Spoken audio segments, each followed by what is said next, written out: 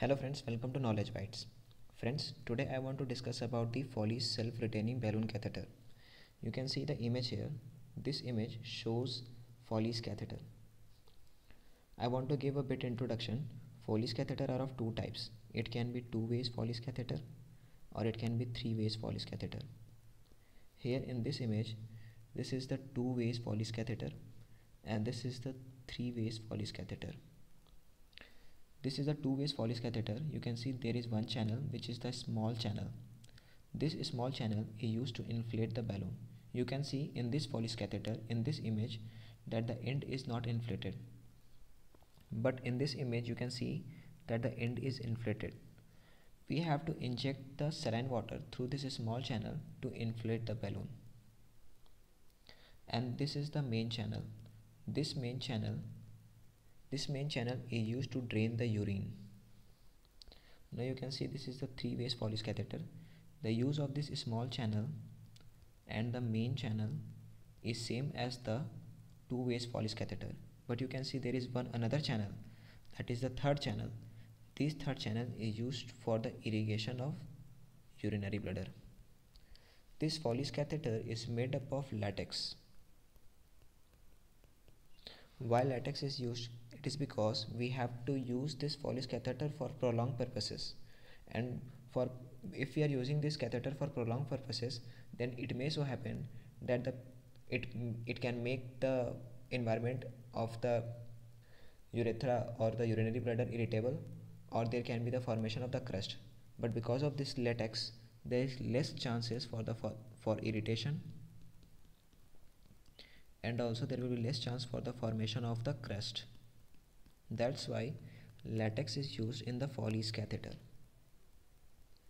Now the capacity of the balloon of the Foley's catheter is about 5 to 50 ml, and for self-retaining, that the Foley's catheter does not comes out by itself. Firstly, one thing more I want to discuss, that how we have to put this Foley's catheter. We apply the jelly, we put the jelly into the urethra, and then we pass this Foley's catheter. When the Foley's catheter has reached the maximum distance, means we got the idea that this Foley's catheter has entered into the urinary bladder. Then we inflate the balloon, and so that this Foley's catheter does not get outside by itself. But when we have to remove this Foley's catheter, then we have to deflate the balloon to get this Foley's catheter outside the urinary bladder. And for self-retaining, that this Foley's catheter does not come out by itself, then we have to feed 10 ml saline water. Foley's catheter is also used in hemostatic compression effect, and for hemostatic compression effect, 30 to 50 ml of saline water is injected.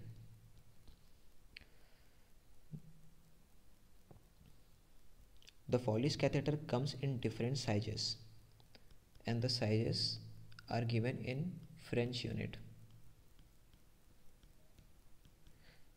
We can convert this French unit into millimeter just by dividing French unit by 3.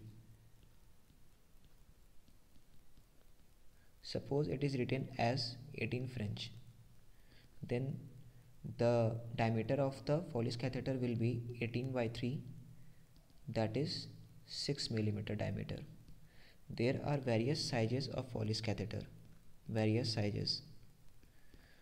The sizes for pediatric patients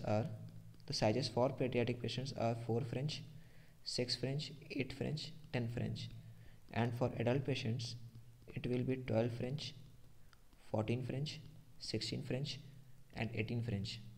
Most common size used for male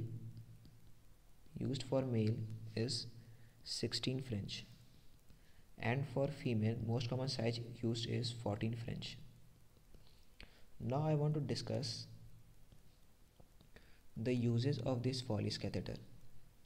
It is used to relieve urinary retention. urinary retention. It is also used to measure urinary output.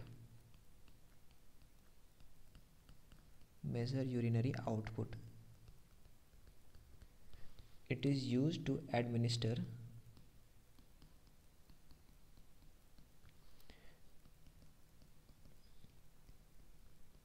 intravesical chemotherapy.